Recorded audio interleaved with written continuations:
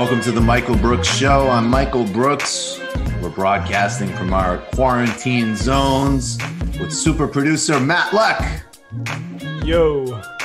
Chief economist, the man in the shadows, David Griscom. How's it going? On this week's program, Dr. Cornel West. We begin the year with President Lula. We march into spring with Dr. West. Regular visits from Adolph Reed. I mean, high quality, folks, high quality. We're talking about spiritual sustenance in this time, the politics of the moment, the prophetic voice, where we go from here in dialogue and quarantine with Professor West. On the gem, we're talking about Argentina's creditors. They were letting Argentina off a little bit when there was a right-wing government. Now there's a center-left government. They're back to pure vulturism. And of course, in the post-game, we're talking about the heating up of rhetoric against China and how to actually forge a coherent position with regards to the most important rising power in the world, but also remembering that Asia is a continent, not a country, as we assess the geostrategic fallout of Cold War politics here, even as we are completely dependent on China for the entirety of our supply chain. We've got a debunk. We're also talking about organizing at Harvard in the postgame. Joshua Kahn is here for a Rebel Music History. These Trump ads hit hard, although Biden might have a stronger chance than we realize. And Caribbean continues to resist U.S. imperialism and piracy in the age of Corona. All that and much, much more on the Michael Brooks Show, continuing with our enhanced schedule on Thursday evening. We're talking with Brian Mayer about Corona in Brazil and Latin America. And we're also talking with Steve Cook about the geopolitics of the oil shock, oil prices they're not in free fall anymore because they've hit. They smashed through the floor. They have connected. The velocity has connected.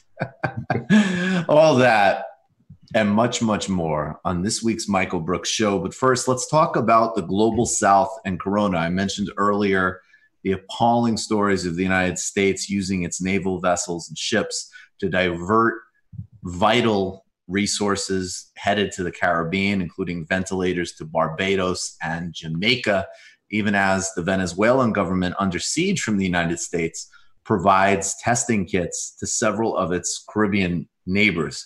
Let's go across some of the wider world and how this is playing out. In Mexico, border factories have continued to stay open despite the crisis. In Juarez, U.S.-owned factories that make car seat textiles and had workers report to the infirmary with coughs and fevers.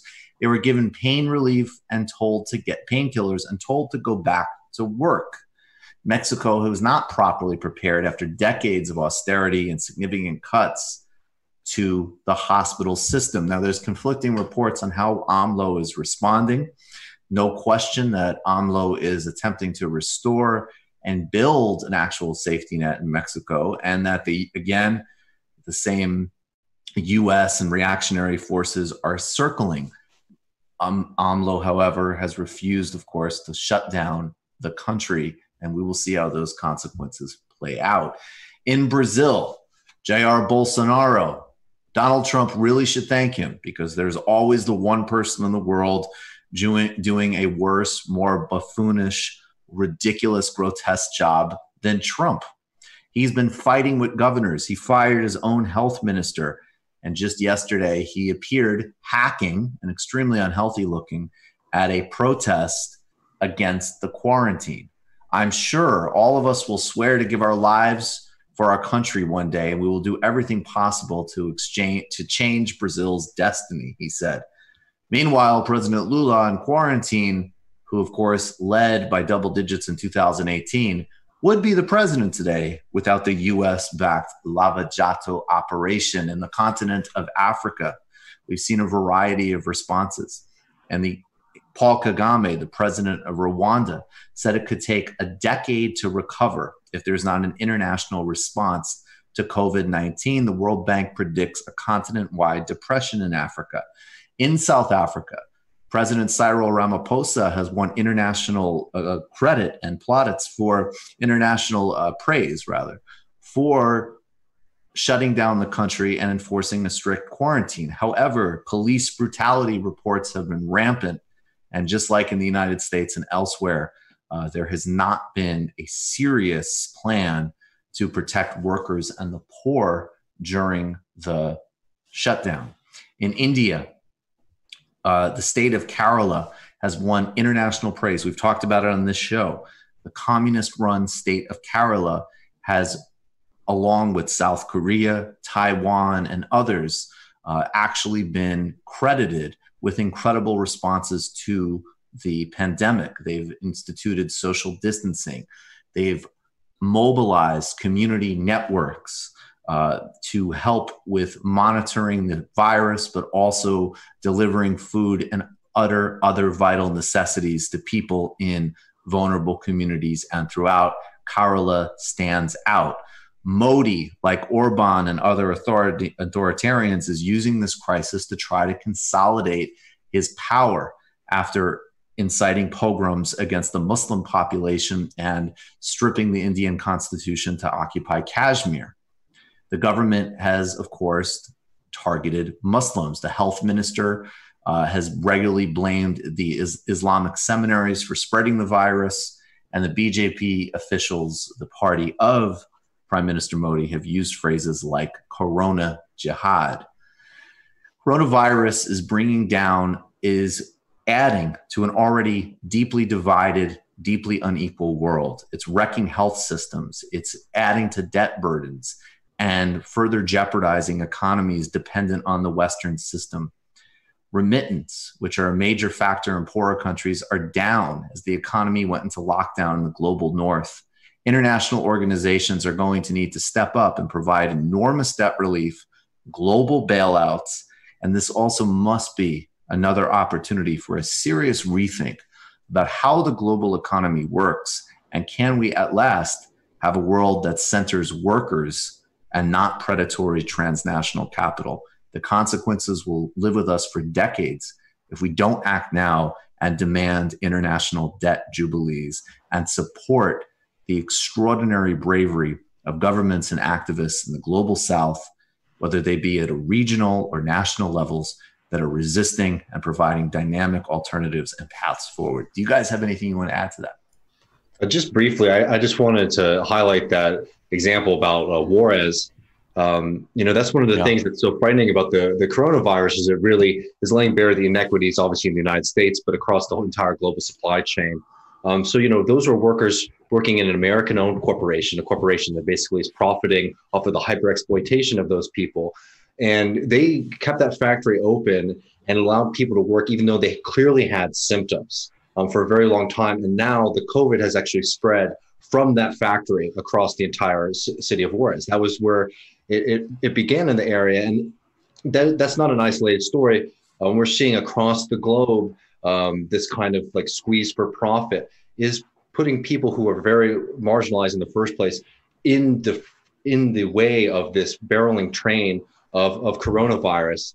When we're talking about relief, we desperately need to be, focusing on those stories as well and recognizing that all of these struggles are very much connected to this fundamental political and economic inequity of global capitalism. Totally. Yeah. And they synchronize with what we see here, obviously. I mean, I keep talking about the interview with Chris Smalls, and next week we're going to be talking with a couple of organizers, including a Teamsters organizer in Philadelphia. I think it's very, very important to take this opportunity to really think and really even just familiarize ourselves very specifically with the state of organized labor in this country and elsewhere. What is union density in this country? It's very small, obviously, and it's obviously much more represented in the public sector versus the private sector. We need to understand exactly where we are and exactly where there are opportunities with regards to labor mobilization, because ultimately there's no prospects for a left without mass organized labor. And I also do think because of the unique obscenity and pressure of this moment. And we're going to also talk more about those reopen protests in the post game and, you know, the smart way of handling it, which disaggregates the AstroTurf element of people like the DeVos family and obviously the Nazi and neo-fascist elements, but also the reality that there's plenty of people that need, of course, they feel a need to go back to work because there has been no proper bailout and protection for normal people. And this is the context we're in. If you don't speak directly to that politically and with an actual plan, then it will just get recycled into more basically death and waste. Yeah. And, you know, and we're very much exposed to not only to, you know, these kind of crises, be they through disease, but natural disasters have operated in the same way, especially in the United States, in how they're affecting different communities. And it's not an accident, basically, that it's like the poor and the working class communities that are bearing the brunt of this kind of global collapse that we're seeing both in the environment and in our global health. So, yeah, and, you know, just speaking to the U.S., it's true that our density is low, and which means we're in a weak position. But it also means that we have a lot of potential to grow out, too. So we should think about it in that way as well, that we aren't as constrained when it comes to building out labor organizations as people in other countries are. Right. And there is those opportunities. Instead of having to fight only with a union bureaucracy like you have to in a lot of other countries. Right. Right. And it's also a really, you know, another really interesting question and thing to look at arising out of the 1990s with the complete where there was the rhetoric of international law, the rhetoric of international institutions, which really have very little power. I mean, obviously, there's countless examples of this, but, you know, the Bush administration very consciously spitting in the face of the United Nations before the invasion of Iraq, as an example. And the fascinating and really disturbing thing is that in contrast to all these other kind of global efforts which fell short on the environment, on labor standards, and even on, you know, to some extent, full funding for global health responses and pandemic preparedness and so on, the international trade architecture has actually been really vigorously enforced. And it has been an international mechanism that has really remapped the world and has had incredibly, you know, huge consequences, like the factories in Juarez, which would not be there in the way they are without NAFTA, as an example. And so this is actually a really great example of how the sort of relationship between global trade and the institutions built up around that the corollaries you need with, as an example, global health infrastructure, have never been caught up, and they have not run in parallel. And so that's another thing, obviously, to bear in mind. And you know, and ultimately, again, I think we'll talk with Chuka Ejekman about this hopefully soon, but what is a grounded, real way of talking about how these labor movements can actually link up internationally? Does the International Labor Organization, which already exists, does that have mechanisms that can be reoccupied? How is communication infrastructure used? What does that actually look like concretely? It's really important, but it can't just be slotted as again, another sort of utopian project. It needs to be something that we actually really think about. And to the extent people like us have any role, attempt to facilitate if we can. Yeah. And just recognizing too that I'm going to talk about this in the gem, but the opposing force has a very good consciousness of themselves. There's a reason, for example, that workers in the United States are so fragmented from their suppliers in Mexico, so that they can't build that kind of solidarity. And, so we have to do a lot of work on our end to actually be able to build that in the first place, while our opponents recognize that they need to keep people as far away from each other as possible, to be able to maintain their supremacy. Right. Exactly. And that's actually another thing I'll tease in the post game is we have this great Alexander Coburn clip where he talks at the height of the Tea Party nonsense and the height of this sort of epic bullshit phase of Glenn Beck, but he already has a very strong critique of what should the left actually be doing with regards to that. Mm-hmm. And, he has this great line about basically like people becoming dupes and essentially becoming like foot soldiers of HMOs through some kind of, through the kind of garbage that's peddled to them through the Glenn Becks of the world. And again, it's just the same dynamic. Condemnation is not going to get us anywhere. And at the very least, when you come with a compelling alternative, then you can disaggregate between, the people who are looking for something versus the people who are like, no, man, it's the Constitution, or whatever the fuck.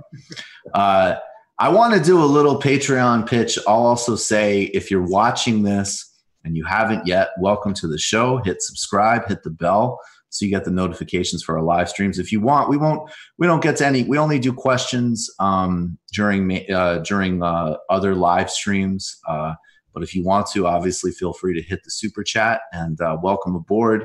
But Griscom and Matt, you guys are going to have the Patreon pitch pleasantries of today, because I'm going to sit here and meditate and get ready to talk to Professor West.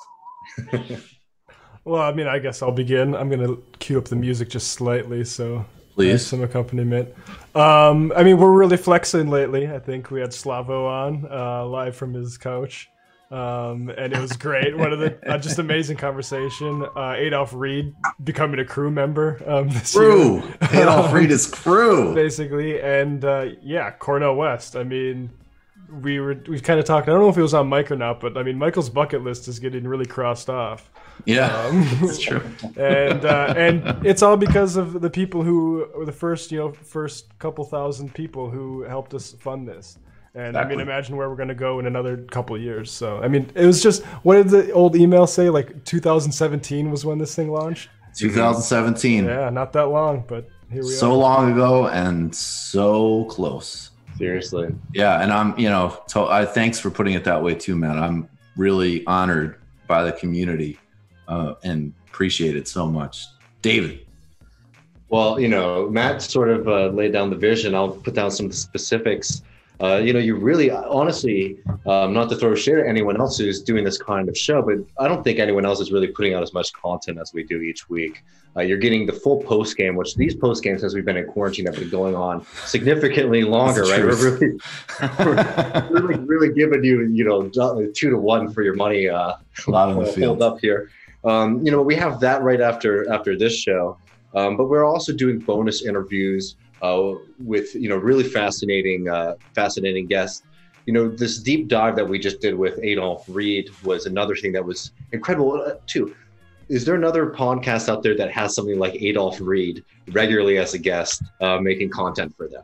No. I mean, we're really feeding you for your subscription. We also do theory reading groups every Monday. I put together a few pieces. This week we took a dive into Cuba and what its significance is, so what some of the issues are with it, and but other than that, we'll do sometimes pieces, reading Frantz Fanon, reading some of the early Soviet literature before like the revolution. I mean, we're really giving you a comprehensive look at all the different theories and ideas on the left.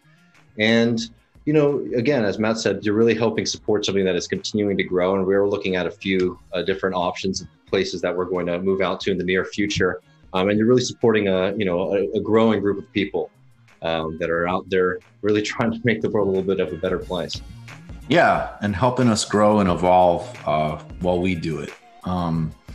It's an amazing process, and it's a great honor. And if you can, go to patreon.com/TMBS. We're obviously helping folks out, and also if you're in a position where you don't need that help and you want to join at a higher level, go for it. I want to be really clear. Those at an $8 level get every single show we do. Mm-hmm. And a lot of the shows we're doing now are public.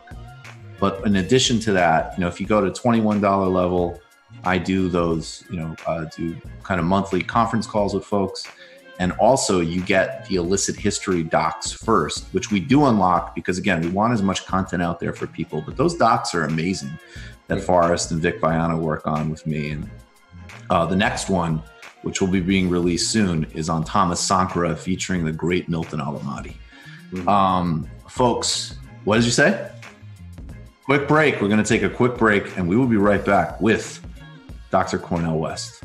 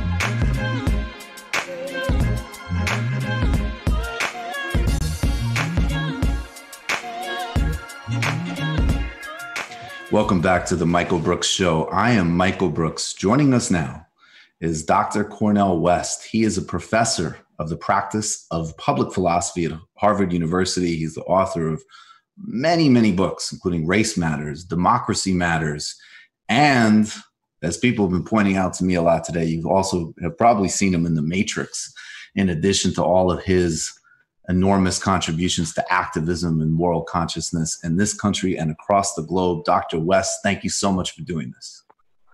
Brother, I'm the one who's blessed, and I want to salute you, not just for the work you do here on the radio, but your recent text against the web, dealing with some of these right-wing intellectuals, trying to keep them accountable. And you do a marvelous job, and it's just a blessing to be in conversation with you, though, brother. Indeed, indeed. We met at Harvard a couple of months ago, and oh yeah, we're actually going to have on Piper later to talk about some of the work that the Harvard students are doing to try to protect the workers there during this time. And I just wanted to start with the sort of timeline of what some of us thought, maybe naively, a couple of months ago was a real opportunity for an enormous change, at that time represented in the Bernie Sanders momentum.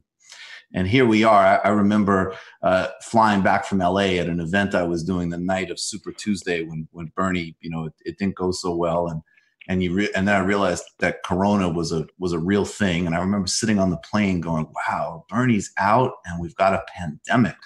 Okay. Yeah. Can you talk about that shift and where we are now and how to fortify ourselves in that context?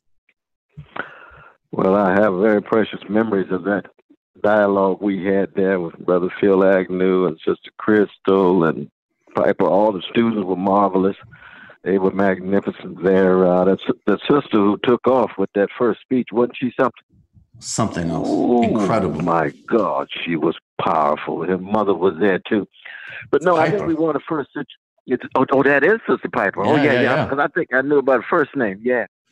But I must say that I think it's important to situate ourselves before we even jump into that particular moment, because the crucial thing is that, you know, the Bernie Sanders campaign comes along as an attempt to engage in some kind of revitalizing, regenerating of progressive possibilities in the midst of an American empire in profound decay and deterioration. And so when you got the greed at the top of a predatory capitalist civilization, and then you got the denial of its imperial tentacles, then you got the vicious legacies of white supremacy that sit at the very center of the American imperial project, vis-a-vis indigenous peoples, black peoples, brown, but especially, of course, the weight of slavery, and yellow too. And then you got the vicious kinds of patriarchy at work. And what happens in the last 12 months is one of the last gaps, one of the last efforts to try to accent the best of the progressive legacy of a decaying empire. And there are those moments where it looked as if, lo and behold, the milquetoast neoliberals tied to Wall Street, tied to the military-industrial complex, with their own forms of captivity to white male supremacy. It looked as if they were in a situation where they could not stop the Bernie campaign. And there was moments of elation. You know, we were fired up though, brother. And we moved to Nevada. Oh, even the corporate media had to say, oh, now we must take Bernie seriously. They had been treating him so viciously in such an ugly way. And this is true for MSNBC especially, but voices on CNN as well. Of course, Fox News, you just take for granted the mean-spiritedness and the unfairness vis-a-vis Brother Bernie, calling him a communist and a Bolshevik and so forth and so on. But that was a moment in which especially young brothers and sisters, because as you know, if the only folk who could vote in America were under 40, Bernie would have been in the White House five years ago. And he would win again. Yes. But my generation comes in with all of our cowardliness and all of our myopia and short-sightedness and selfishness and what have you, that serves as a kind of incubus around, I mean, just like a weight around the neck of the empire that doesn't allow the best of the empire to come forward. And so where are we now? We're in one of the most grim and dim and bleak moments in the history of the empire, in the history of the nation, the history of the country. And the democratic experiment that's always been trying to come to fuller birth against the backdrop of the imperial corruption, the backdrop of the capitalist greed, the backdrop of the vicious white supremacy, the ugly male supremacy, and so forth. It's very hard now to discern real possibilities, real potentialities that can be actualized at this moment. So we just got to fight. We just fight against the grain. You know, it's going to be blues like all the way down. You know what I mean? What is the relationship? So long, down don't worry me no more. Therefore, I got to keep on fighting because it just looks bleak. It really is. It does look bleak, and it feels bleak. Absolutely. And it is bleak. It is bleak.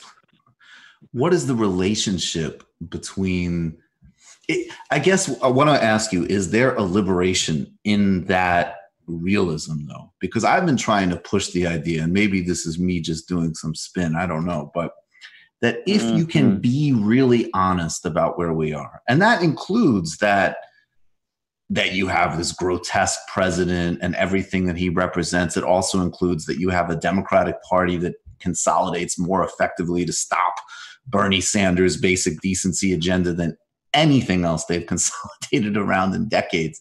And that's right. Yeah. So that this is that, and all of the accelerating crises we're in, that this is really, really bleak. And we don't have to sanitize it. We don't have to say, oh, well, I don't know, maybe Biden will turn out to be great, or maybe, maybe some this or that will happen. That if we sit in that real discomfort and we really are real, that in a way that opens up some space for us to see a bigger horizon. And maybe on the other hand, there are these countervailing forces. There are Amazon workers going on strike. There are a whole new sets of people tragically getting exposed to conditions that they haven't been exposed to before. And maybe that awakens something else. The favorite word of the great Samuel Beckett, the great poet and playwright, was perhaps. And I like that. That because perhaps what you're saying is indeed true. So that I would never want to put any kind of negative closure and say that it's all bleak and it's all grim. That sometimes a certain kind of realism has been said that romanticism is a realism of the romanticism on all fours. Mm. So that you got your feet on the ground, all of them on the ground. The animals got all theirs on the ground, connected to the suffering, connected to the misery, connected to the despair, connected to the despondency. And yet you can still feel the rumblings with those feet on the ground of some folk trying to break through. The calls for general strike, May 1, the calls for the various kinds of resistances across the board. Some of them are socialists, some of them are liberals, some of them are communists. There's a whole vast array of people who are fighting the fascism of the Trump administration. And we need that kind of anti-fascist coalition. This is what makes it difficult. You have a coalition with folks, you have deep disagreements, but one thing you agree on, you must push back not just Trump in the White House, but the forces behind him. Because if it were just a matter of a gangster in the White House, you just be able to push the gangster out, and lo and behold, we got some democratic awakening taking place. No, it's not that at all. There's a lot of forces behind Trump. Some of the forces behind Trump are outright right-wing. Some of the forces do have certain neoliberal connections. We know there were certain neoliberals in the Democratic Party who preferred Trump over my dear brother Bernie Sanders. And that's precisely the reason that we had to be very honest and candid about the truth-telling. What does it mean to have a neo-fascist right wing tied to Wall Street, tied to the military-industrial complex with its captivity to white male supremacy and so forth, and then have a neoliberal wing of that same ruling class, which is the Democratic establishment, right, or the establishment in the Democratic Party, you see. And they still have very deep connections, even though they are different.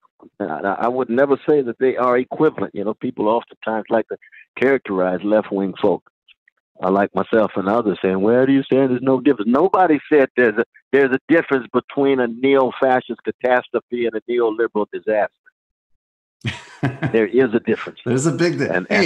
The Medellin cartel and the Cali cartel operated very differently. They're both still cartels. They operate very differently. And when it comes to certain kind of concerns of rights and liberties, when it comes to certain kind of concessions to working people and poor people, those concessions are important, and that's what our neoliberals like to harp on. But those same neoliberals are willing to unfairly, oftentimes, marginalize and outright trash or lie on even a soft leftist like Bernie Sanders. Because we know Bernie Sanders was not running on the Democratic Socialist platform at all.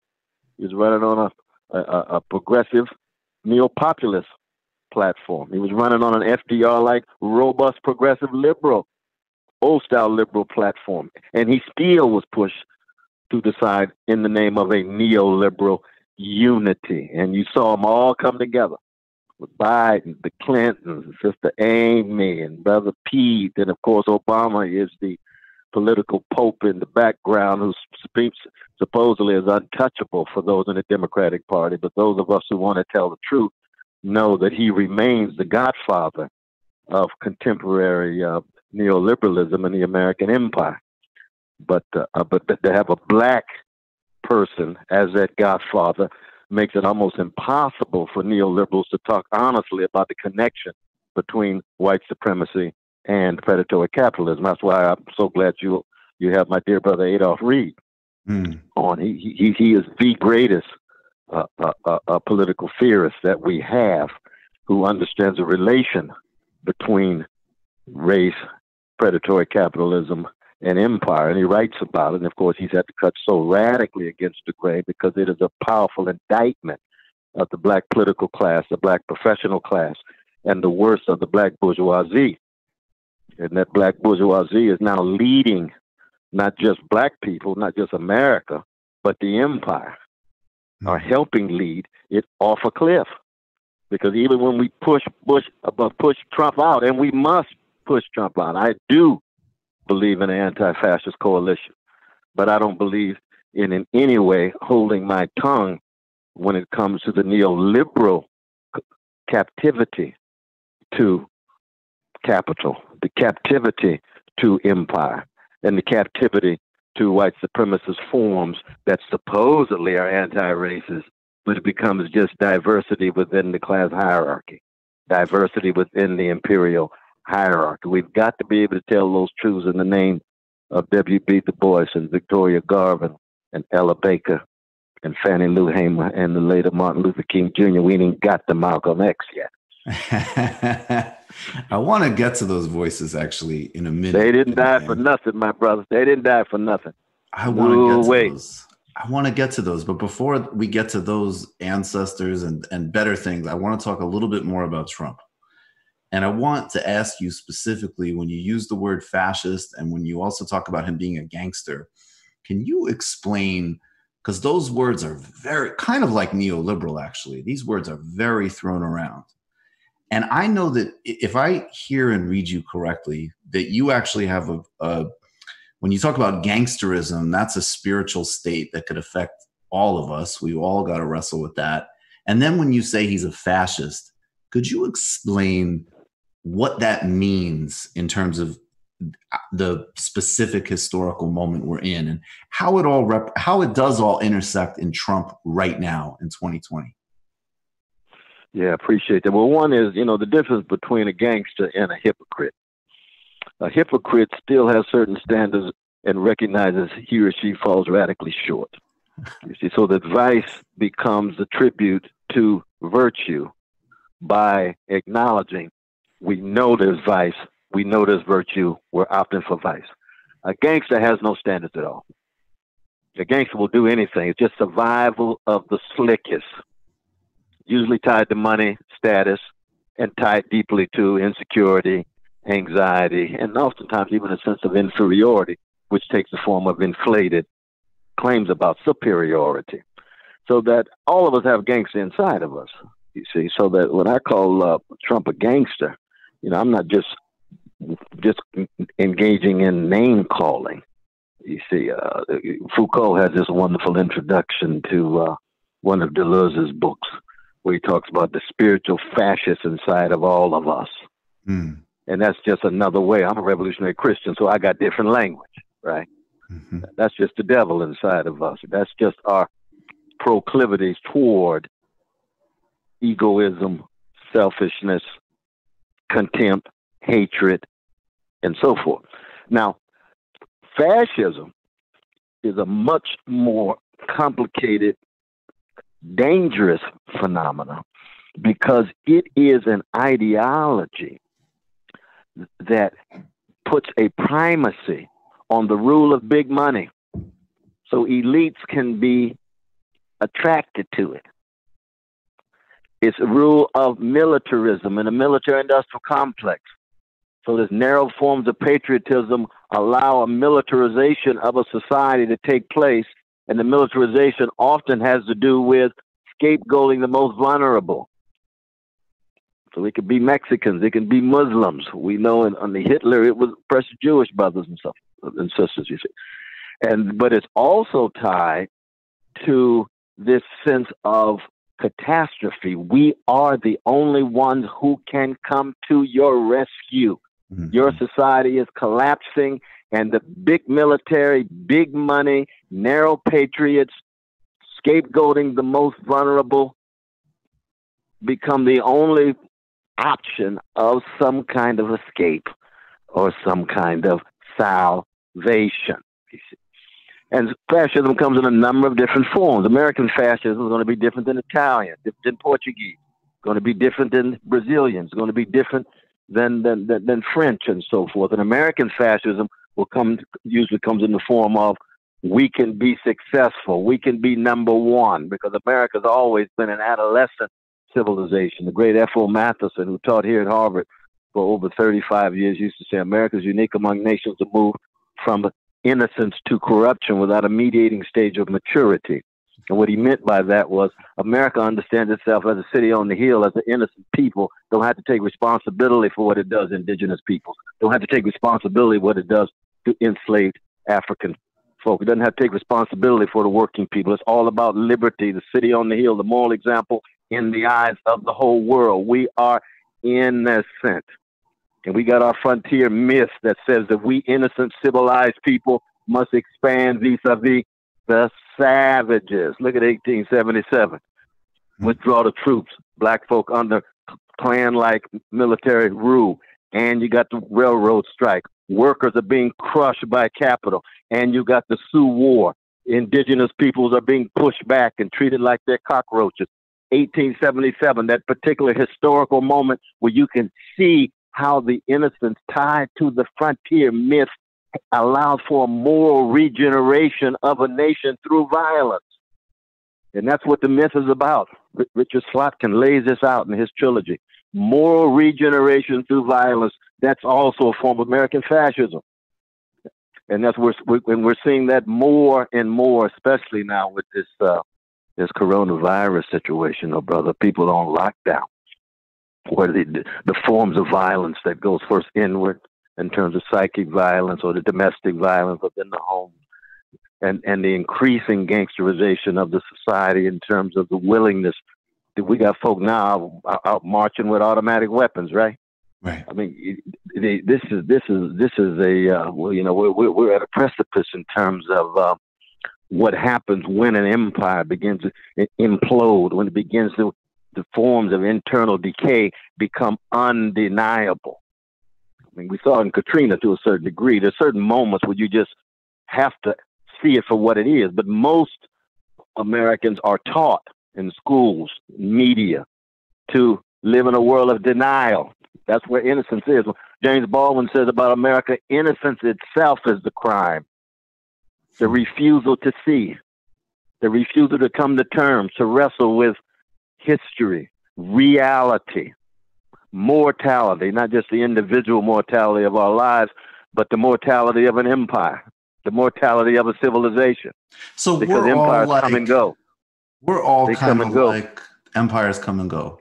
And we're like Trump's doctor in a way. Like I think like I don't know if you remember this, but when you're talking, I think of how when Trump was running for president, he had some, let's just say, eccentric doctor put out a report saying that, oh, you know, Donald Trump, he's in fantastic health. You know, don't worry about what you see. Right. Yeah, don't worry about what you see in front of your face or how he eats or how he's always having an emotional meltdown. This guy is in global world-class health. And as you're talking, I'm almost so there's the echo throughout history. If we want to understand fascism in American context, the connection between innocence, adolescence, and domestic and international imperialism. And then Trump is, I mean, yeah, he's the sales guy. There's no problem here.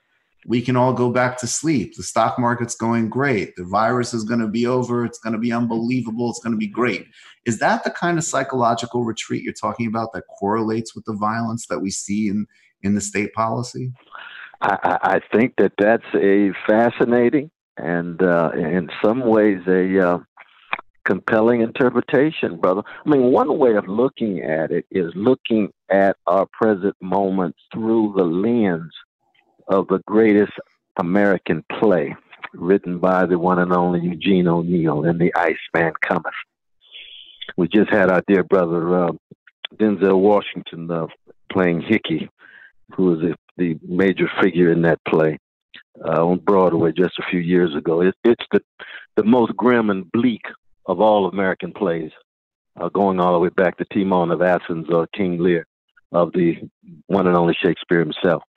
And what does he say? He says, well, Hickey is a seller of dreams. It's very different than Death of a Salesman who has a dream, but he's selling something else. Hickey sells dreams, just like Trump. And Hickey appears to be so naive and happy all the time. But in fact, he's a gangster. And it turns out in a later play that he has killed his wife. Mm. And I think the real analogy there would be the ways in which Trump is killing American democracy. Wasn't a whole lot left, but he's killing American democracy. And he doesn't mind. And he doesn't mind because he'll do anything for his own personal gain. He'll do anything for his ratings. He'll do anything for his status. It's narcissist on steroids. So when he looks at anything, he sees like narcissist just a mirror and himself in the mirror, and he's preoccupied with himself. Now, the sad thing is, my brother, is not just him, but it's the forces behind him, and it's the opposition. Yep. Because you see, the corporate media, which is very much more of a neoliberal set of institutions, with the exception, of course, of Fox, which is the propaganda machine for Trump. And let's keep in mind, you see, MSNBC and to some degree CNN was propaganda machine for Obama.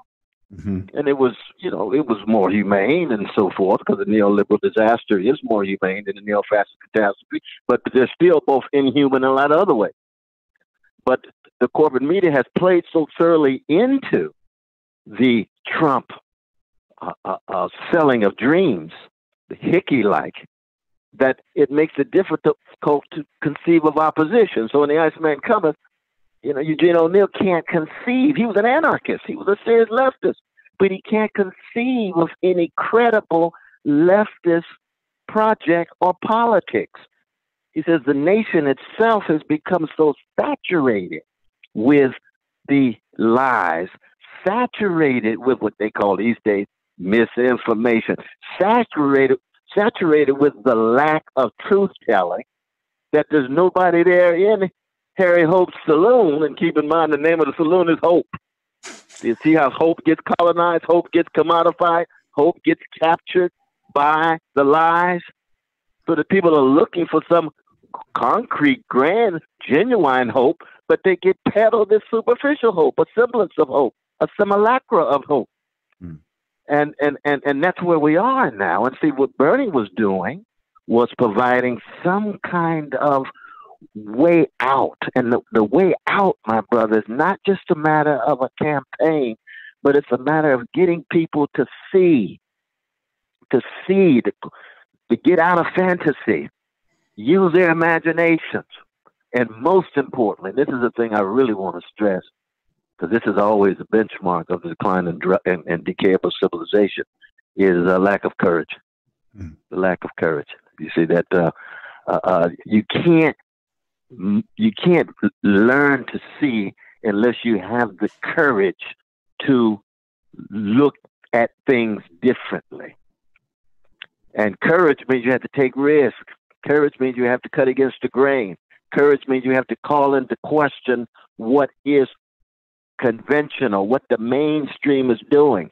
And part of the U.S. culture is that it hasn't provided enough spaces for people who want to get some kind of serious critique and resistance to the very mainstream conceptions of status and success and money and celebrity stature and so forth and so on, you see.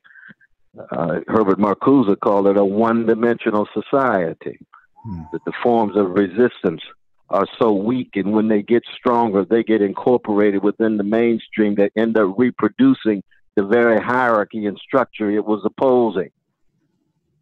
And we're in that particular moment, and that's why it's blues-like. Because I mean, the blues, of course, is tied to a kind of defeatless hope. That the hope can never be crushed, but you know you're gonna get push back and probably lose anyway, but you keep coming. That's a different kind of thing. That's even different than Sisyphus, though, brother. You got to go with a Ma Rainey, a B.B. King to understand that, you know. I will say it reminded me of a very different kind of hope. And I was thinking of this with Bill Clinton being from Hope and Barack Obama. But Fernando Flores, who's a Chilean writer, he said, hope is the raw material of losers. It's like, okay. Wow. The raw material of the loser. Boy, that goes back to Thucydides in the Million Dialogue, where he talks about hope actually can disarm you and leave you naked so that you're headed toward self-destruction. Mm. And that's true. That's true. But hope is always contextual. You know, hope is always contextual, which is to say that there are certain kinds of hope that are naive, that are adolescent, and what have you. You see, defeatless hope. I mean, that's the kind of hope that the Palestinian brothers and sisters have. Yeah. That they've been struggling for so long, and looks as if they can't find any option. It looks as if nobody wants to see their humanity, see their suffering. It's always through the lens of those who occupy them rather than through the lens of their humanity. So that, yes, they have a despair, but it's not King Lear-like despair at the end where they just howl. It's a despair that leads toward being defeatless in your energy, in your resistance, even though it looks as if you have little chance of triumphing at the moment. And that's the kind of spiritual, that's why it's very much a spiritual crisis, man. That's the kind of spiritual dimension we have to stress. And fear is the very thing that allows folk to, fear overtakes folk and pushes them in a direction of selling out. This is why this is the age of the sellout. You got so many progressives and liberals acting like somehow neoliberals or some highly progressive folk and just telling lies about it, right? But that's just a form of intellectual sellout. Tell the people the truth. Or people give up and say, I'm just going private. I'm not concerned about public life anymore. I'm not concerned about common good anymore. I'm just living my own individual private life. Well, you just give it up.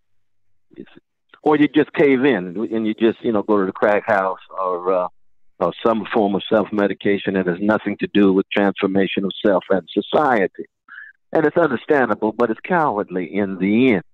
And this is why I come back to the issue of courage, though, man. That's why when we talk about, the Norman Thomases and Rabbi Abraham Joshua Heschels and Edward Zaids and Dorothy Days, her daughter is going to be up for a conviction in May, going to jail for 2 years.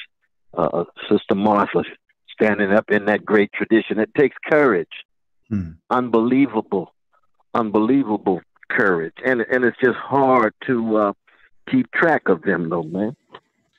And I'll send you this clip if you haven't seen it, but I think of when you talked about that Undaunted. We play this a lot on the show, but President Lula, before he brought himself to prison in 2018 on those politically trumped up charges, he said, I could leave the country, but I'm not going to. I'm going to go to their face. And then he said, and he ended with the quote of how the rich and the powerful can kill 1, 2, 3, 100 roses, but they can't stop the coming of spring. And our politics is the fight for the search for spring. Wow, that's beautiful. Yeah, that's very, very, very powerful. But as you know, though, even Brother Lula himself, though, as heroic as he's been, I go with him all the way back to the Workers' Party when they translated the Race Matters in 1993. I went down there to work closely with them. I have great respect for Brother Lula and the Workers' Party and so forth. But once you get in power, brother, you still have the challenge of greed and corruption among your cronies. And you have to tell the truth to them because you are working on behalf of the people. We're not talking about purity. We're not talking about people being pristine, you see. But even Brother Lula himself, given all of his heroic work and his historically unprecedented breakthroughs and so forth, that the challenge of fighting off corruption and greed is a perennial one. That's why it's a spiritual question and a moral question, as well as a political and an ideological. And I know I don't want to get into an analysis of Brazil and the gangster who runs Brazil now. He's neo-fascist too. He's like the neo-fascist who runs India right now, or Hungary right now. We can go on and on and on. You know what I mean? Yeah, we're in a moment. We in a moment. I was just talking through the newspaper in Norway yesterday, the great land of Ibsen, and Camilla Collett, one of the great leftists and feminists there, and Henrik Vardaland and so forth. All that rich left-wing tradition in Norway. Now they got a right-wing head. Yeah, a woman. So I mean, it's a neo-fascist right-wing moment. It reminds us of it can't happen here. The Sinclair Lewis novel about American fascism, or the great Philip Roth, Plot Against America, where fascists take over. One of Zaid's favorite books. Zaid was quite a fan of the Jewish Philip Roth. Can you connect that conversation on courage and where we are with you? You say a lot that you're a revolutionary Christian. What does that mean? Mm-hmm. That means that I'm in the world, but not of the world. I recognize that the dominant ways of the world are domination, exploitation, and oppression. And inside of the souls of men and women, the dominant orientations tend to be those of cowardliness, those of conformity, those of complacency, and at worst, indifference or callousness toward the suffering of others. Mm-hmm. So the question becomes, how do you engage in change and transformation of world and of self? And the Christian story, of course, is a story around a particular Palestinian Jew who tried to convince persons that they ought to be committed to something that is profoundly absurd in the world of domination and hatred, which was love. That the self ought to be committed to something that is absurd when you look deep in the dark corners of your own soul and you see complacency, cowardliness, and conformity. And he says, be not conformed to the world. Be committed to justice. He comes right out of prophetic Judaism, which is Amos. Let justice roll down like waters and righteousness like a mighty stream. He's not talking about philanthropy, not talking about charity. He's talking about justice, a structural and institutional arrangement of a society. And Amos was not just talking to Israel. He was talking to all nations. So it was an indictment of Israel as an indictment of every nation. And I also come from the chocolate side of town, my brother. So my revolutionary Christianity comes out of the struggles of a black peoples who have been hated chronically, viciously for 400 years, but keep dishing out love warriors like John Coltrane and Curtis Mayfield and Aretha Franklin and Martin Luther King Jr. So that I have to be true to what has been put into me and recognize no matter how dim my moment is, I am still one who must be true to a calling that says you bear witness to truth-telling and justice-seeking. Truth, the condition of truth is to allow suffering to speak, justice, love, manifest in public. You wrote and therefore you... Oh, sorry. Go ahead. You no, just say it. But the important thing is being faithful unto death. You see, if people recognize you're going to be faithful unto death, they can buy you off. You'll sell your soul for a mess of pottage any second. You got to be faithful unto death, not just in life, but unto death. Do we have to think about our mortality to help us do that? Do we have to think about how death is coming? Oh, absolutely. But not only that, but you got to learn how to die daily, so that when your physical death comes, you can use your physical death as a way of promoting a love and justice. Absolutely. Very much so. And learning how to die daily is to kill that fear, to kill that cowardliness, to kill that hatred, to kill that conformity to structures of domination, and to kill the indifference inside of ourselves that allows structures of domination to go on. And that's the history of movements. We know Christians have no monopoly on this. My God, Christians have been some of the biggest gangsters in the history of the species. But it's true for every religion. Every religion, you know, that Buddhists and Sure. Hindus, with the way they treat our Dalit brothers and sisters, you see.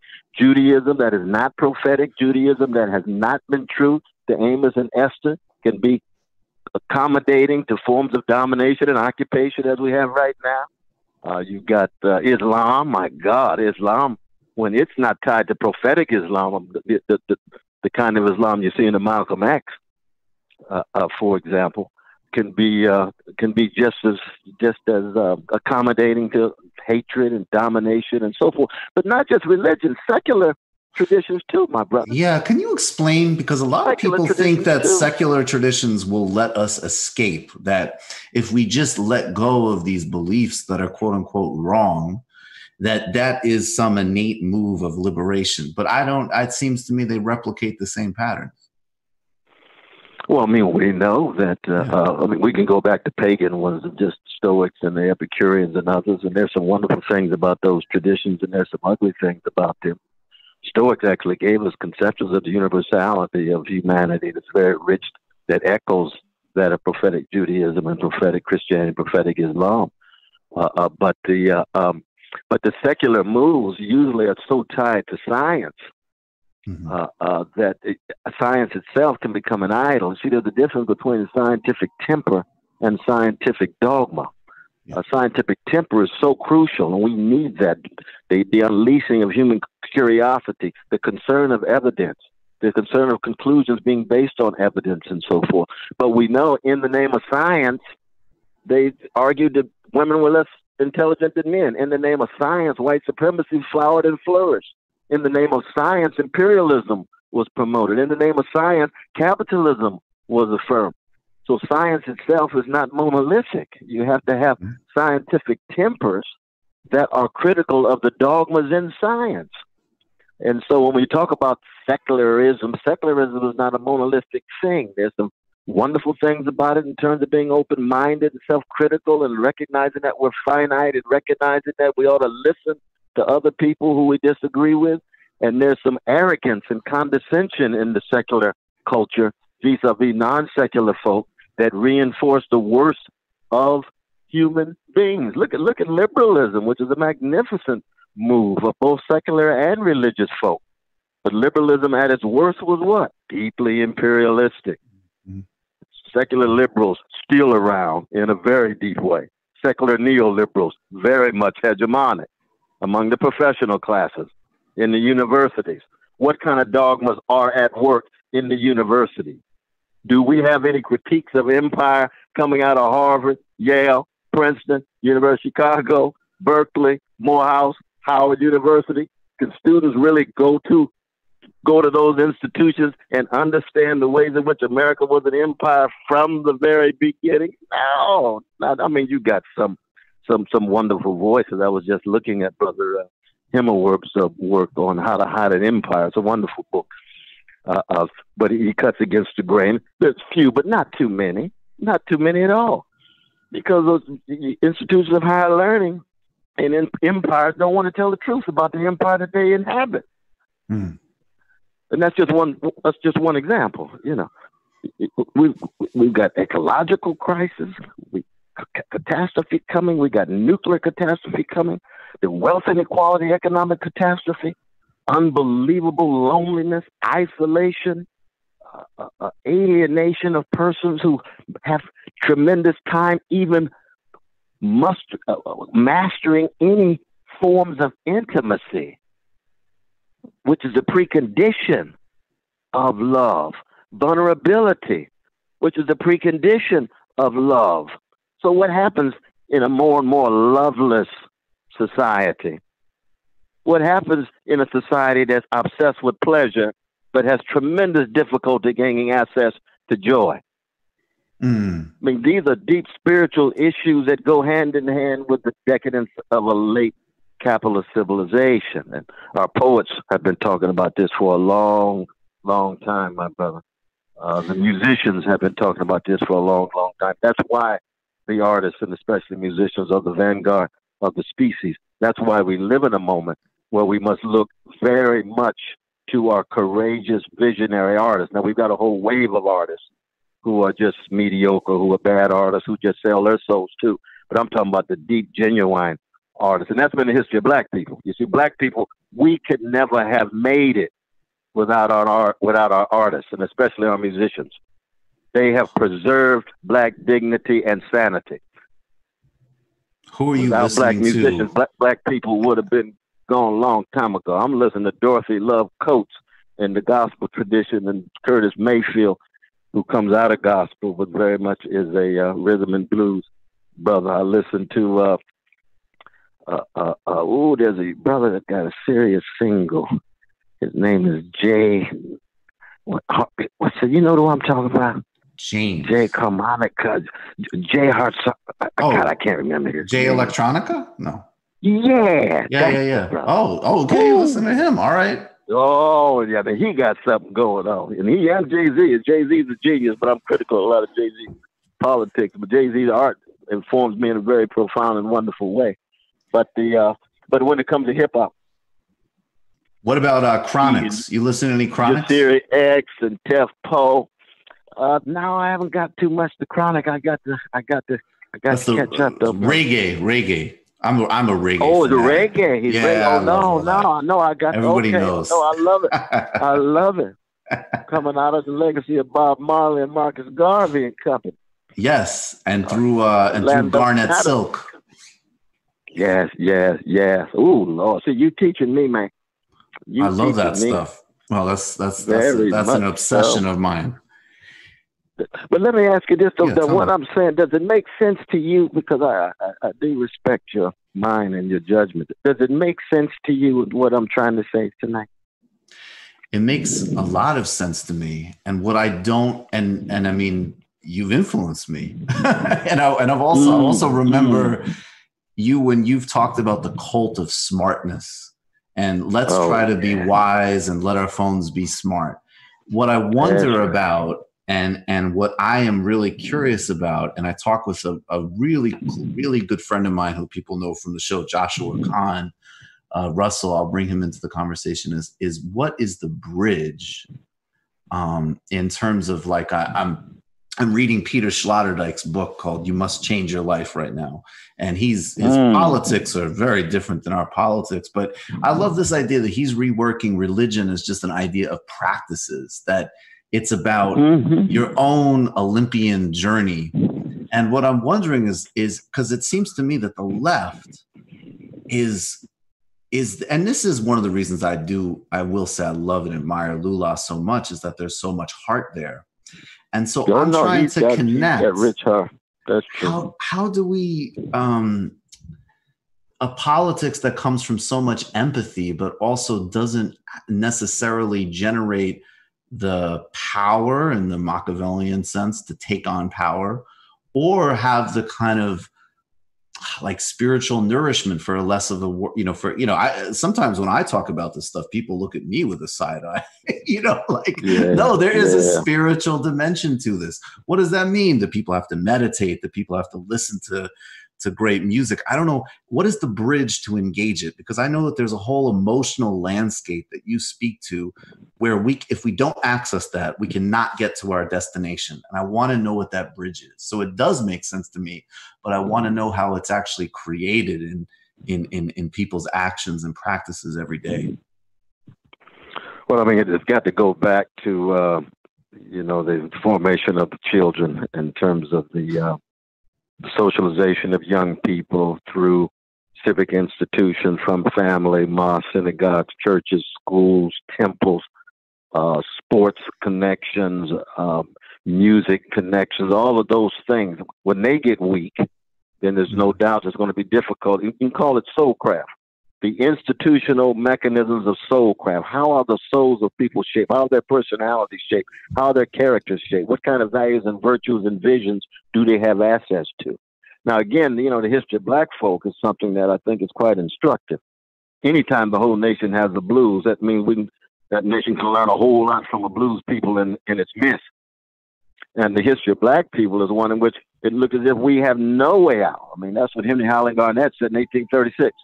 Black folk, never confuse your situation with that of the Israelites of the Hebrew scripture. For us, Pharaoh is on both sides of the bloody Red Sea. What you gonna do when you live in a life in which Pharaoh's on both sides of the bloody Red Sea? But that's partly what Afro-pessimism is about. That's what our dear brother Frank Wilderson and others are talking about, right? Black folks' lives just cows waiting to be slaughtered. Well, there's a sense in which that's true, but that's not the last word. And I think Brother Frank would agree with that, even though his Paul Taylor's review of his recent book in the Washington Post is a fascinating start for a conversation. But what have black people done? Well, we had to create on the margins structures of feeling, structures of value that were in America but not of America. And politically, when it came to the contestation for power, the best of the black tradition has recognized that both parties has never spoken in any serious way to our plight and to our predicament. So that either we had to hit the streets, we had to go to jail, that most of our leaders who told the truth knew they were going to be assassinated, literally, or their character assassinated. They knew that those leaders would be crucified, lied on, misunderstood, but people still were not fearful. They were not fearful. Brother Martin used to say, I'd rather be dead than afraid. Marcus Garvey always had a folk at the very beginning of every rally. The Negro is not afraid, has no fear. And all of us have fear, but courage is a working through fear. So do you have to have courageous folk who are willing to cut against that grain? And the music and the literature and the painting provide some alternative vision of the reality you're in. The great August Wilson, you know, the great playwright with his 10 cycle plays of Fences and so forth. He used to say every time a artist, especially a black artist, produces, they're authorizing an alternative reality.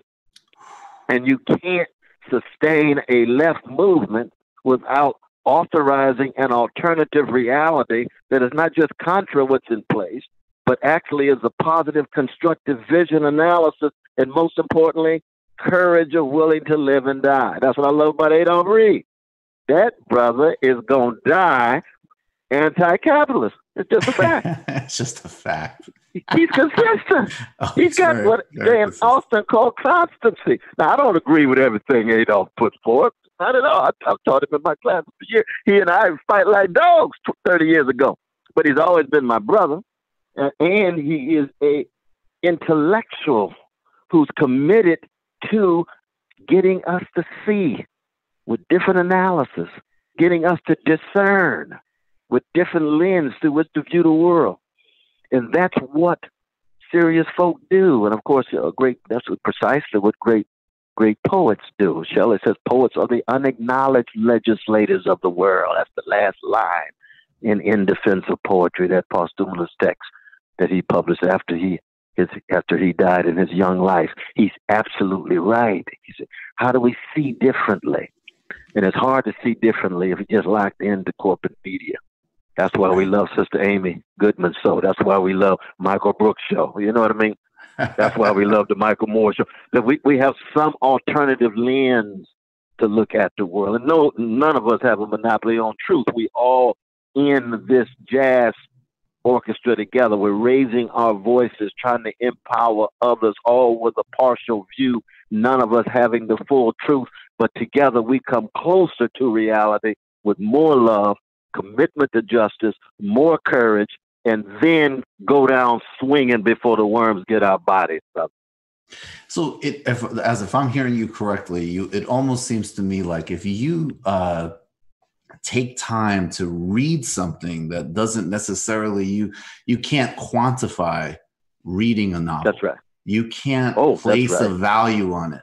But when you step and you reclaim time to do that, you're actually in a very small way prototyping or enacting a very different reality. That's exactly right. That's exactly right. That's why the Socratic legacy of Athens is so important. And Socrates says, look, I'm going to examine myself and society critically, and I'm going to be faithful unto death. And that example itself will serve as a catalyst for other people to see themselves differently. It will provide a process to see themselves differently through self-criticism. And I would say the same thing about the prophetic legacy of Jerusalem. logic. That's precisely what Esther and Amos and Jesus and Muhammad are about. I want you to see the world differently. I want you to be able to keep track of the suffering, keep track of the misery, and to respond to it in such a way that is tikkun olam. You can change it, you can amend it, but then you have to have the scientific legacy of the Enlightenment, which is to say you're going to need some analytical tools. You have to understand what capitalism is all about. You're going to understand what these forms of imperialism are all about. You have to try to understand gender, not in terms of some abstract category, but ways in which male supremacy have been shot through pre-capitalist and capitalist and white supremacist practices. And the same is true in terms of transphobia, homophobia, and what have you. But in the end, it's going to be a way of life. And this is something that is very difficult, I think, in our civilization. Most people have a lifestyle rather than a deep, serious way of life. So the lifestyle comes from the market, the titillization, the carrots, the status, the money that's dangled in front of us, and we're obsessed with success, and we lose out on moral and spiritual greatness. But moral and spiritual greatness comes from a way of life, and that has to do with a calling, it has to do with vocation, and that's why you can just read anybody. I mean, good God Almighty, it could be the highest level of a Shakespeare or a Beethoven or a Mary Lou Williams or a John Coltrane, or it could be medium. You know, you could be listening to some of the popular groups around who are wonderful, but they ain't Beethoven. You know, they're wonderful, but they're not Mary Lou or Coltrane. That's all right. Everybody don't have to be at that high level. But they're coming from their souls. If they're coming from their souls, if they're just playing for money, then it's a different kind of thing. And you can feel it. Can you connect it to a book that you wrote early called The Ethical Dimensions of Marxist Thought, where you actually said that Marx, and I actually really love that Marx gives us a materialistic angle, like, hey, this isn't because, you know, people are being grumpy or whatever. There's actually economies in place and interests in place. I love that. But then at the same time, of course, he's right about and that. He's 100% right. Power. Oh yeah, the operations of power and structures and institutions, absolutely. And then there's an ethical dimension of it. Yeah, absolutely. I mean, you know, and I know. I mean, Marx's last name was Mordecai. He comes from 6 generations of rabbis. His father changed his name when his father converted to Protestantism. So Karl Marx is a profoundly Jewish brother who grew up Protestant, Lutheran, in a Jew-hating Prussia, who then becomes atheist because he sees the ways in which churches accommodate themselves to vicious forms of oppression in his day and up in our day. But he has a deep commitment to oppressed people. So he's looking for scientific tools that will help provide illumination to get people to see what's really going on, to get beyond the commodity form and see commodities not just as things, but as relations, to see working people not just as employees, but in power relations in the workplace, asymmetric power relations in the workplace vis-a-vis capital. And why it is that capital doesn't want them to organize. Why it is that capital will crush them when they present any kind of threat to the profits of capital. Karl Marx has an ethical dimension, but it's not an abstract ethics. It's a deep concern tied to freedom. And he gets it from Schiller's letters on aesthetic education. He gets it from Hegel. He gets it from, he himself was a poet. He wrote magnificent volumes of poetry to Sister Jenny, who was his wife, who was upper class, and he had to marry across class lines, and her family never wanted to come close to him and so forth. So he's got this romantic sense tied to vision, imagination, transformation. And he thought that the only way you do that is overcome the forms of alienation in capitalist society. And alienation for him was a power relation in which working people being exploited were unable to see enough and be unable to organize strong enough to have their dignity affirmed and to live lives that flower and flourish. So Marx is one of the greatest prophets of the last 250 years. There's no doubt about that. I mean, Marx has his own, limitations in terms he was still European, and so he didn't have fundamental understandings of white supremacy. He was still a man and didn't have deep understandings of male supremacy at all. And he didn't see religion having the real possibilities for prophetic and progressive possibility. When he looked at religion, he just saw opiate of the people. See, so when he looked at religion, he didn't see Daniel Barrowman. He didn't see Dorothy Day. He didn't see Martin Luther King Jr. He didn't see Rabbi Heschel. What he saw was institutional forms of Christianity, Judaism, and so forth. And most of those institutional forms are accommodated to oppression. And he's right about that. But in the same way, science can be science. And I want to just also mention another big influence on me, The Mismeasure of Man by Stephen Jay Gould. Oh, Brother Steve, yeah, he's my colleague here at Harvard. He's a wonderful brother. We miss it. We miss it. Right. Very, very much so. Very much so. I'm sorry to go on and on like no, this, but love I appreciate you allowing me. This is what we want. No, indeed. I appreciate this because, I mean, it's the kind of engagement that you have with the right-wing brothers in your marvelous text that just recently appearing.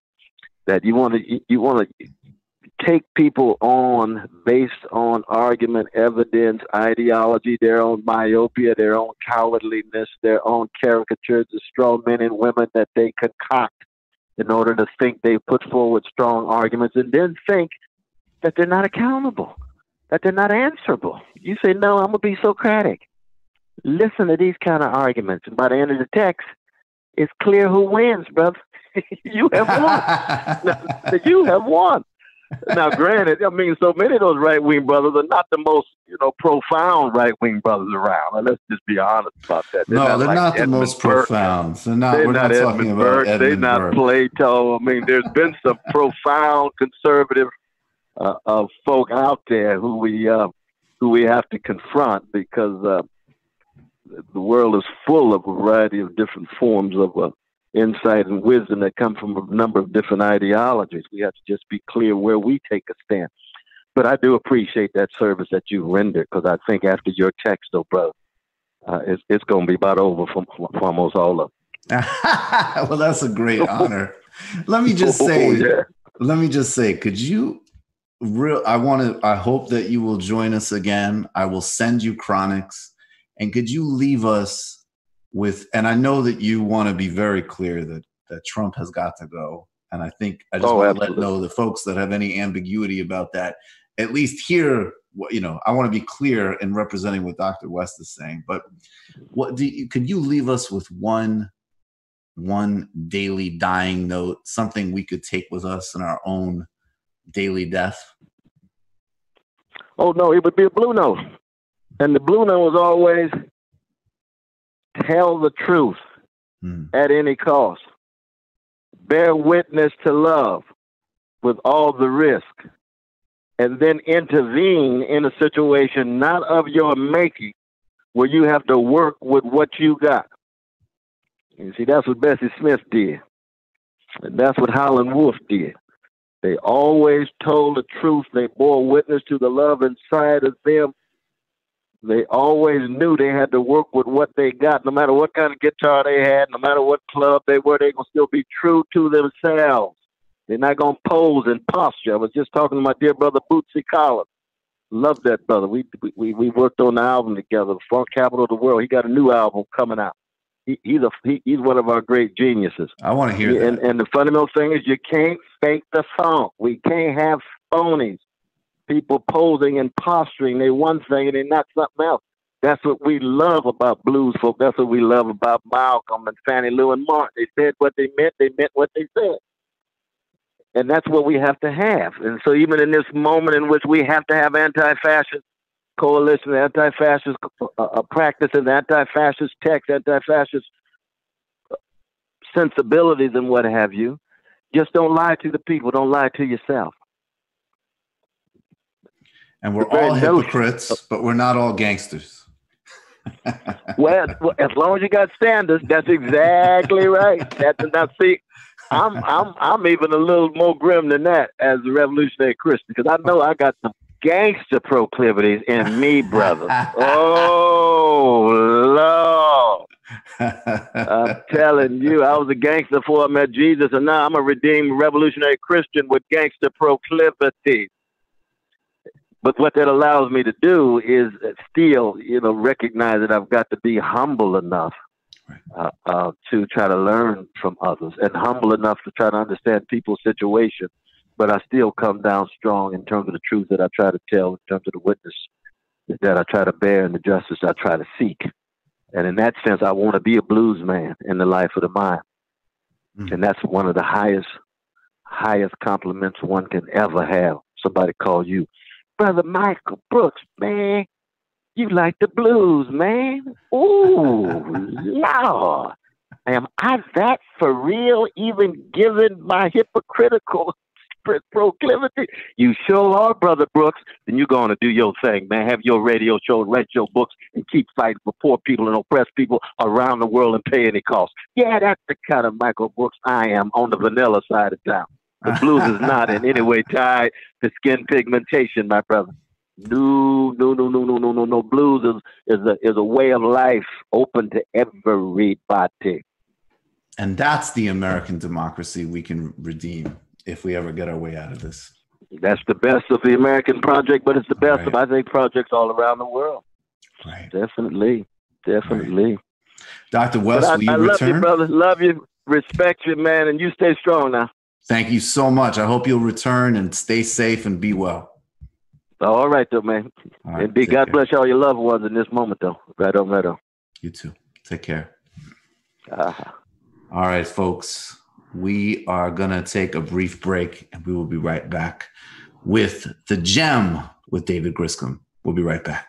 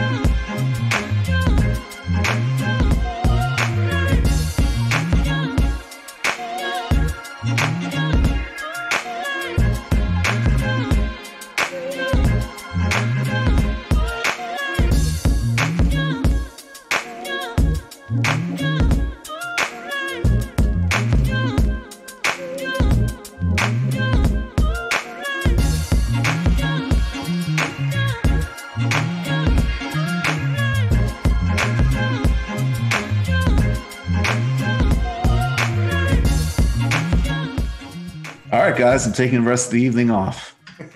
Deserve it. Anyways, thanks for everybody for making that possible, obviously. And I think we will. I think Dr. West was happy. So I think we'll do more. But now it's time for another incredibly important part of the show, The Gem with David Griscom. Please, David, go for it. Yeah, well, just, talking in that kind of international tradition and orientation that we're trying to build, I wanted to talk about specifically what's been going on in Argentina over the past couple of weeks, because it's a very important story for us in our global project of fighting against this horrible system of exploitation. So in Argentina, for people who don't know, there's a new president who was recently elected, President Fernandez.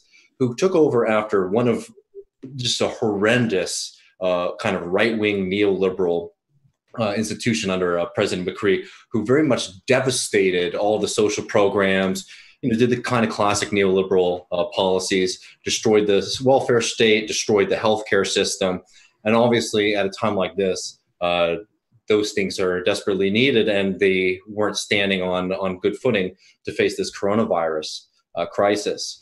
So the response in Argentina, though, under the new government, under Fernandez's government, has been quite heroic, especially for South America, which has been, really taken over with this horrible right-wing wave, and the coronavirus is just really starting to sprout up there, and it's looking very dangerous for a lot of folks. So, anyways, Fernandez's response has been a massive stimulus. It's around 2% of the GDP of Argentina, which is huge. It's much larger than pretty much any of the G20 countries. He's ensuring that there are no cuts to essential services for folks. He's making sure that domestic workers, and this is actually a really great proposal, domestic workers are getting direct payments because those people are usually the first ones to be let go in situations like this. All in all, around 8 million people will receive subsidies in Argentina. And, he's provided funding to business, much like many other countries have done. But there's been a simple demand with it. You will not fire your employees. If the government comes in to help you out, you must retain your workers. Yep. Now, it's just like a, night and day kind of situation versus the United States. He also has asked Congress to tax the super rich. And he told the rich in Argentina, boys, it's time for you to earn less. Such a good line. That's a good Latin American left. Like, that's very Lula. That's very Hugo Chavez. It's like, boys. Yeah, basically, this is such a light story in a way because it's a good, humane response to a crisis, right? This isn't some kind of, a Soviet government, some kind of radical worker state. This is just kind of solid human politics in the middle of a crisis. And the second part of this story is hitting on one of the fundamental inequities of the time that we're living in. That is the system of capitalist exploitation. So while this is all going on, there's been a fight going on behind the scenes with the bondholders. So Argentina has a significant amount of debt. A significant amount of this debt, by the way, was picked up under Macri.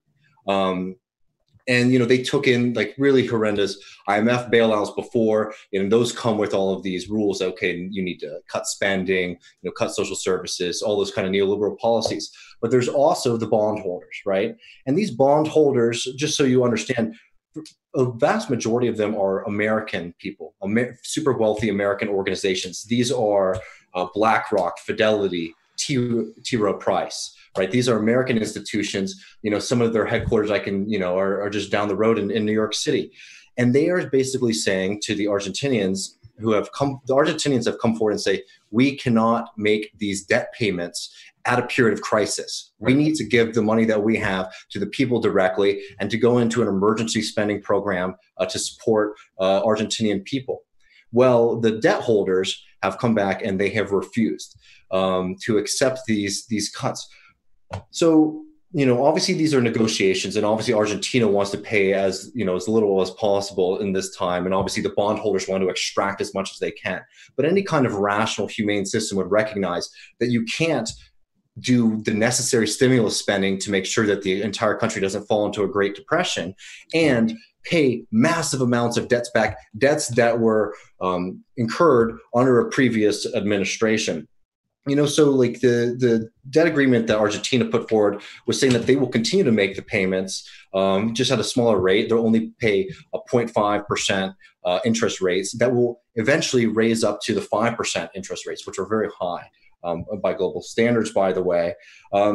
And the bondholders have all come together, coalesced together, and they said, no, we will not accept this. So there's a potential that Argentina, could have another debt crisis where they default. And that comes with all these financial penalties. Argentina has had this happen in the past. And basically the blame is being put on the Fernandez government for, not coming to the table to look out for the poor bondholders while their country is struggling. And I wanted to hit this because obviously it's a very frustrating story. We'll see what happens. It does. And they just want to say they haven't even straight up defaulted. They're just saying, let's go at a lower rate while we deal with a global pandemic and protect our people.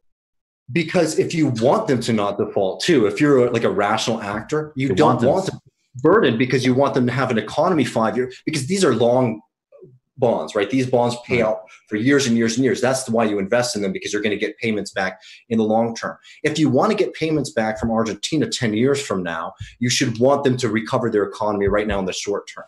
I mean, it's just the constant struggle that we see where capitalists, they cannot never look towards the future. It's always what's right in front of them.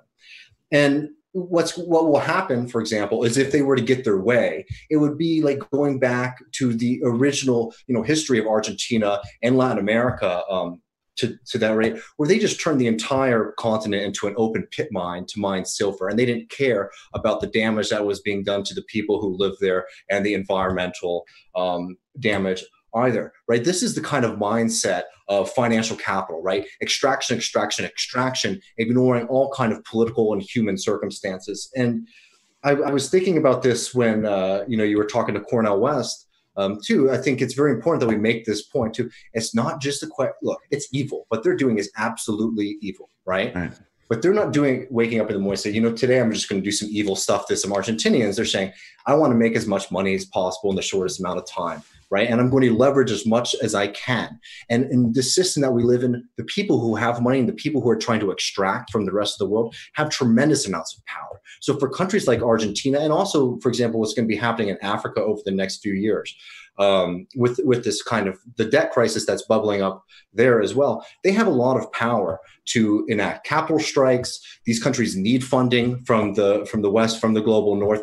They can make them pay outrageous interest rates. They have a lot of leverage and power over these systems. And that's something too that we need to be watching out for as organizations like the IMF and these international organizations start giving loan, forgiving some debt, offering loans at very low interest rates. We need to make sure as an international community, as left-wingers, that that forgiveness that's coming from the international community isn't just going to pay back the bondholders, because that's very likely what will happen. We need to have everybody at the table. But, what these people basically want to do with the bondholders' interest is they have this class unity. They understand that they can leverage this kind of extraction. Domestically in Argentina, what would that mean? That would mean further cuts to the social safety nets so that more people, capitalists can come in and privatize as much as possible. And for capitalists, providing service to people is a secondary aspect, right? What matters more is extracting as much profit as possible. That's the worst kind of model to have during a pandemic. It's the worst kind of model to have during a global health crisis. This endless search for profit, it's the grease of the wheels of some of the most destructive and inhumane system that we've seen in human history. But until we tame that motivation, until we create systems that don't run on the profit motive, we are going to continue to see these crises come up over and over and over, despite our very human feelings of wanting to help our neighbor, help our communities. The kind of democratic feeling that Fernandez is representing here is facing this economic logic that is completely out of touch with the reality and the human society that we want to live in. Yeah, that's perfect. And I want to just also note that when you go back to the beginning of the pink tide, and we've covered the pink tide a fair amount on this show, and we'll only do so more. I mean, pretty soon we're going to have to do some pretty significant coverage on these new convictions, thankfully in absentia, at least, of President Correa, the former president of Ecuador, which in some ways follow a similar script to the charges against Lula. And Cristina de Kirchner, who is Alberto Fernandez's vice president, it's very important to note that she and her husband came into power in a genuine political partnership. Nestor is no longer alive, and really did reverse Argentina's dependence on World Bank and IMF back in the Bush era. And they really did try to reorient the economy in some pretty important ways. And they would probably be, as the sort of left Peronists, not probably the most rightward part of the entire pink tide. And I would just say that, Christina Kirchner, like plenty of these other leaders, have just been relentlessly demagogued and smeared in the Western press. Yeah. And it doesn't mean, I think this is, there's a countervailing tendency where, if somebody's opposed to U.S. interests, we have to sanitize them. We can't have an intellectually rigorous conversation. I think that doesn't work, because I actually mainly, even just frankly, for if you wanted to look at it in terms of propaganda purposes, I don't think that kind of bullshitting about everything works.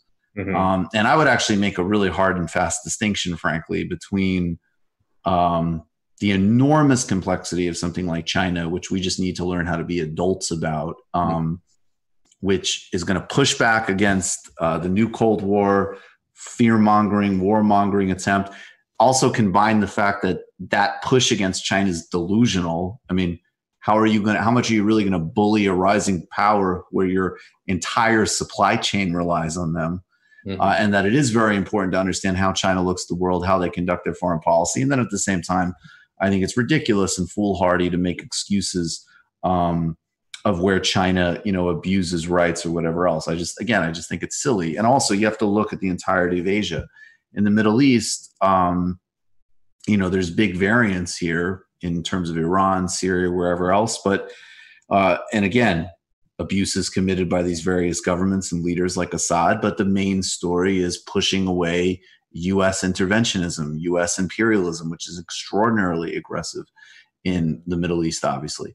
And I would say particularly in Latin America, the distinction I would make is that these governments are not perfect. No government is perfect. But these are still states that are struggling on the periphery to do various forms of social democracy, or in Cuba's case, more full communism. And that has to be innately, that has to be something we're really aligned with. Again, I think we could be politically and ideologically, intellectually coherent. And again, China is very hard to figure out. Obviously, we'll do more coverage on China. I think in the Middle East, I think Iran is fascinating. I've certainly offended plenty of people with some of my defenses with Iran, but Iran is not a left project. It's delusional. Assad is not a left project. In Latin America, these are left projects. And we really need to make that distinction if we're looking from the perspective of any government in the periphery, subject to U.S. imperialism, trying to work out delivery. And that goes for Argentina, it goes for Cuba, it goes for Venezuela.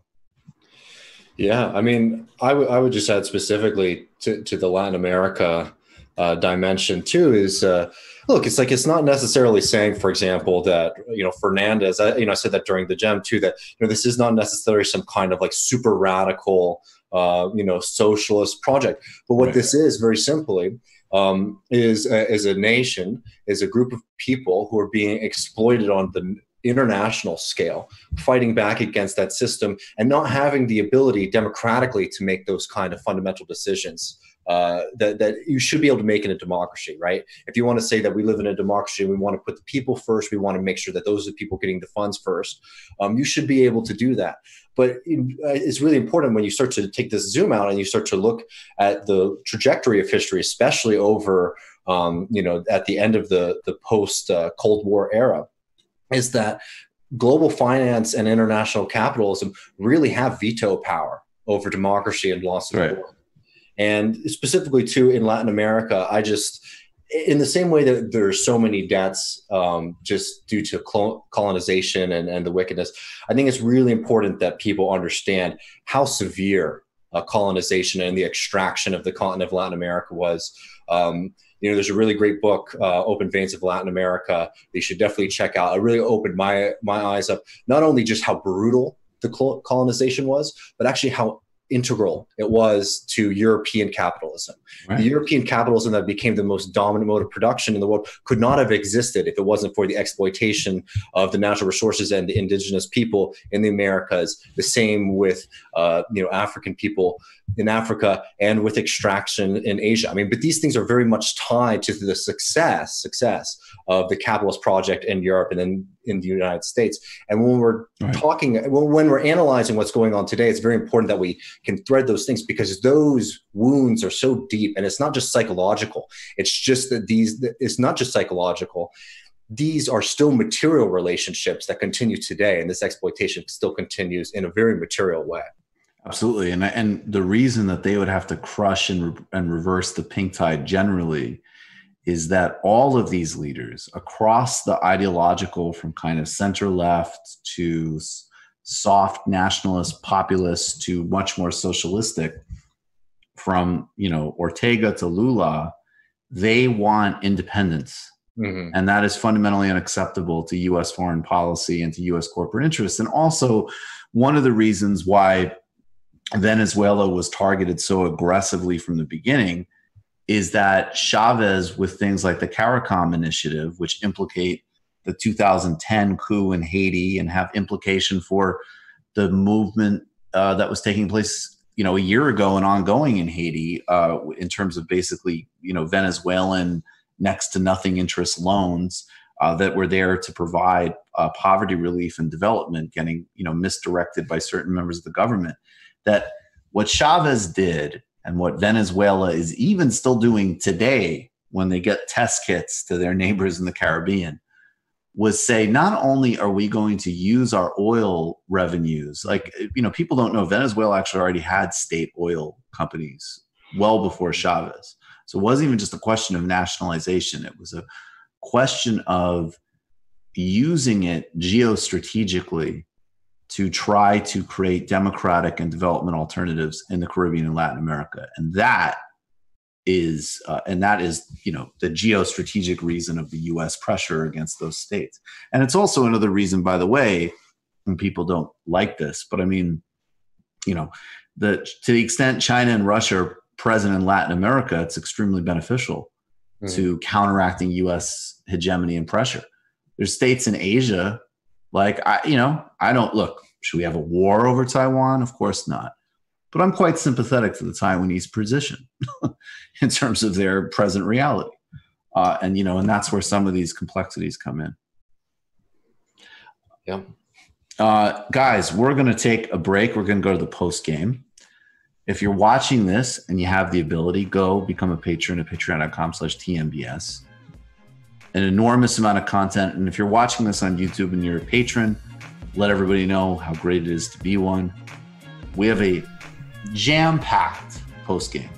Of course, we have Ben Burgess. Of course, we have Joshua Kahn Russell. We also have an organizer from Harvard who's basically talking about how to actually hold their university accountable. Piper Winkler is going to be joining us at the top half of the post game. Obviously, you know, we arrived at another destination with tonight's show. We keep going. We'll keep developing. We appreciate everybody who helps make this possible. Upcoming guests in the coming weeks, Judah Freeland's coming on. That's going to be fun. Torrey Reed is coming on. And a bunch of other amazing guests. Tuesday streams, Brian Mayer and Stephen Cook. And Sunday, it's rescheduled. Mark Blythe, 2:00 on the global bailout we need. If you haven't yet, hit subscribe and all the rest of it. But most importantly, if you can, go to patreon.com/TMBS. Thanks a million, guys. We'll see you all in the post game.